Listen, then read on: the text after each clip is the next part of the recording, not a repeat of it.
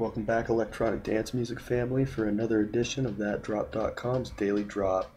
Today, we take a look back at Hard Summer 2 weeks ago in Los Angeles, California, where Jack U brought the rain, dropped new music, and more. We had 8 money-saving music festival tips to help optimize your music festival experience. Find out how Borgore was almost a ballerina in this interview with Photek from Do Androids Dance. 10 fun EDM facts you probably did not know. And the news of the day, Dillon announces his United States tour kicking off this fall.